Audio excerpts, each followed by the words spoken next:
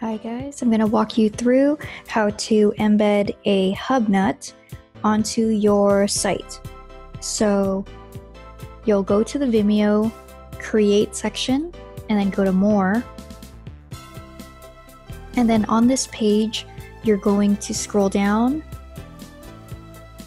and then you're going to find where it says Wonderful Widgets and then click on where it says Make Some Cool Widgets. So here we have a HubNut, so let's go ahead and create one. So what you can do is select different albums. So if you have a different playlist, you can go ahead and have that be a grouping of videos that you want to feature.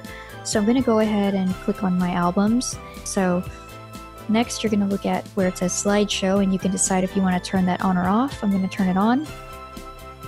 And then here you can see it says show video byline. I have yes.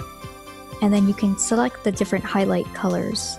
So once you've set that up, all you need to do is take this embed code and then copy and paste that into your CMS.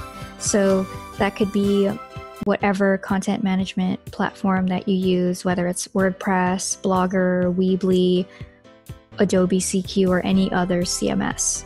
So then you end up having this little player video slideshow here, and it just automatically goes through the different videos.